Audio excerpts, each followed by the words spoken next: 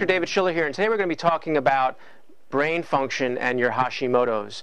Last year in 2013 there was a study published in the Indian Journal of Nuclear Medicine where they studied a case study of a woman who had Hashimoto's but also had encephalopathy.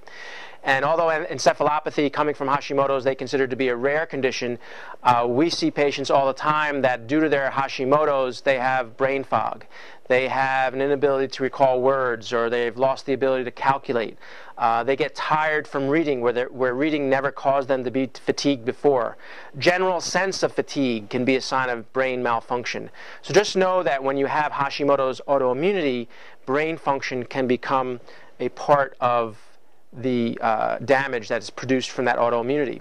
Now, what was found is that even though they were able to reduce the inflammation by using medications, the brain degeneration persisted. So just know that the brain is going to be affected. Now, in previous posts, we talked about hair loss and brittle hair and how oxygen to the brain, or our blood circulation to the brain, was essential to keep that hair intact. If we know that you're having circulatory problems due to the autoimmunity or due to the hypothyroidism, you know, people that have low thyroid have cold hands, cold feet, cold nose, know that the brain is the head is an extremity just like the arms and hands are. So if you're having those symptoms, there's a very good chance that you are having lack of circulation up to the brain, and when the brain gets affected, you know that if the brain is controlling everything, it can then cause an effect that it's causing malfunction to the rest of the body as well.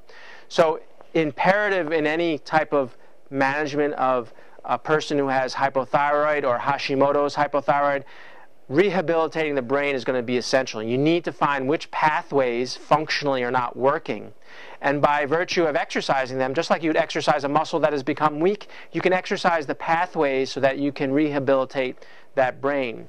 In order to rehabilitate the brain, you know, to get rid of the brain fog, to get rid of the memory issues, you need to find out which pathways are going on. You need to decrease the inflammation. You need to increase circulation, getting oxygen to the area, and making sure that your sugar is stable, blood sugar particularly, because the brain is always in need of a constant and stable supply of sugar.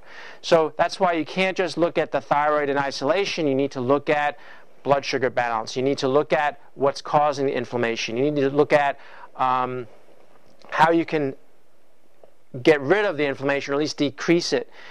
A proper evaluation of that person includes looking at the entire person, not just how the thyroid is functioning, looking at how the brain is functioning and how you can help that. Once your brain goes, then the rest of your health is going to go downhill as well, because the brain controls everything. So I hope this information helps. I hope it motivates you to do something about your health for the positive, and I would thank you for watching, and make it a great day.